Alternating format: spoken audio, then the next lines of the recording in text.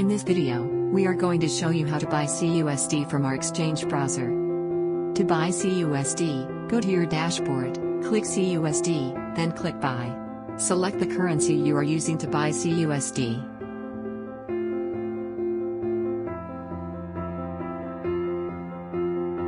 In this video I am using 32,000 Uganda shillings to buy cUSD. When you click Continue, a confirmation page will pop up to review if the order is correct.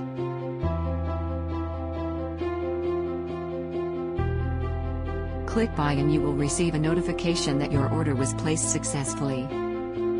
Go to the dashboard, and you will notice that you have cUSD worth the amount you bought.